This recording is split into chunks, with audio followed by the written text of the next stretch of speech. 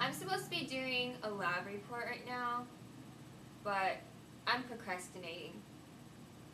I've just been surfing around YouTube and watching TV. So I thought, what's the solution to all problems? Yoga.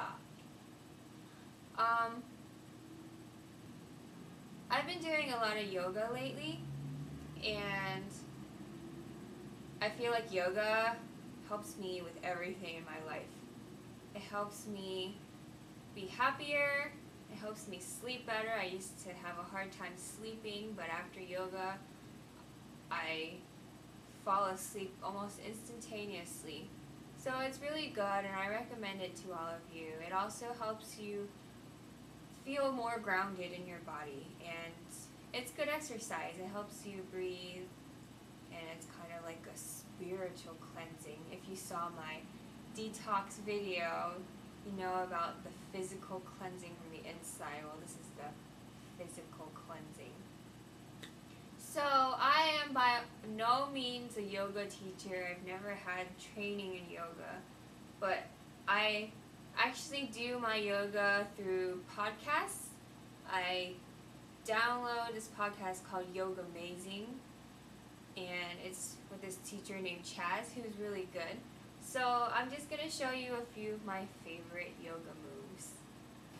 He always seems to like to start in child's pose, which is really good because it helps you just ground yourself, and it's a very relaxing and calming state that you can be in before you start your yoga routine.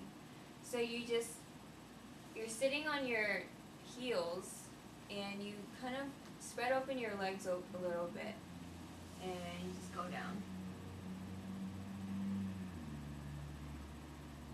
And you're breathing very deeply, and it's kind of a rhythm, and it keeps you in step with the whole routine. So don't forget to breathe. It's very important. That's what makes yoga yoga.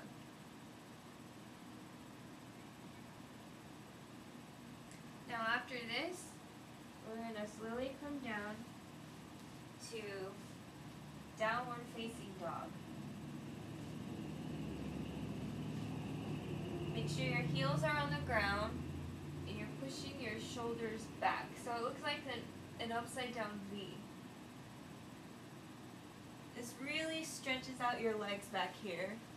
You can feel the burn. Sometimes it's hard to put your heels down, but if you can't, it's fine. Just do what you can. Make sure you're breathing. You really feel a strain. It's a pretty hard move. I had a hard time with this.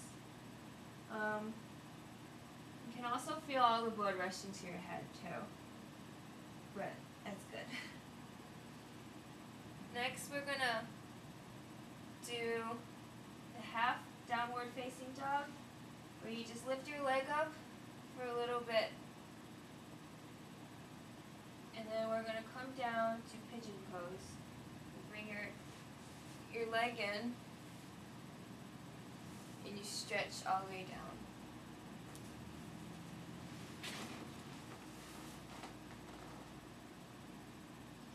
Make sure your upper body is straight parallel to the ground and that you're not leaning in any direction.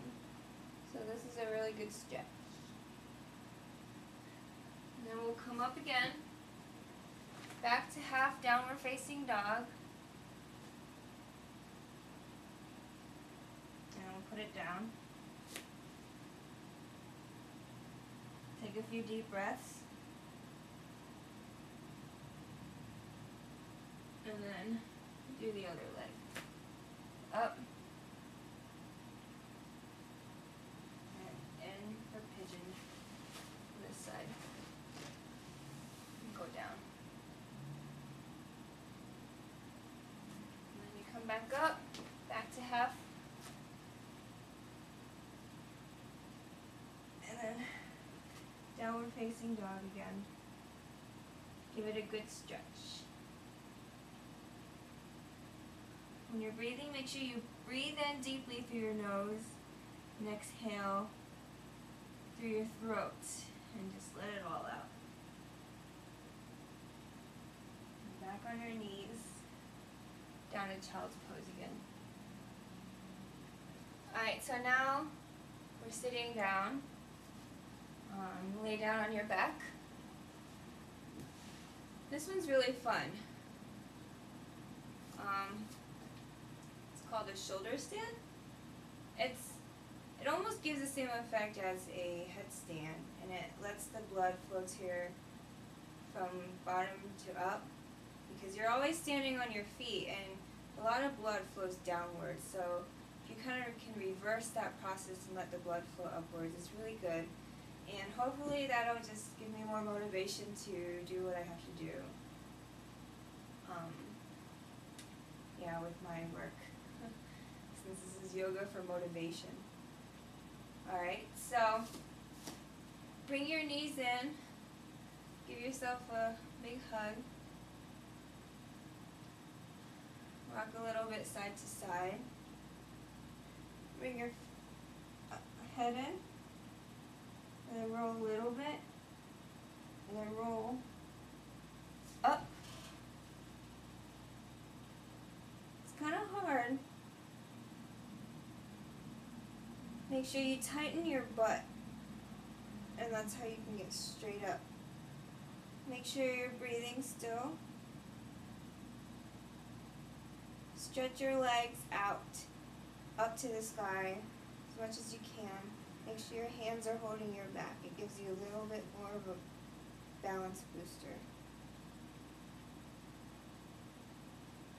And then we'll go down to plow pose. Just bring your feet down. Make sure your toes are pointed.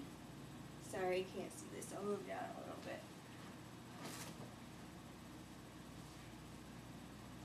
So, you're up. Down to plow pose.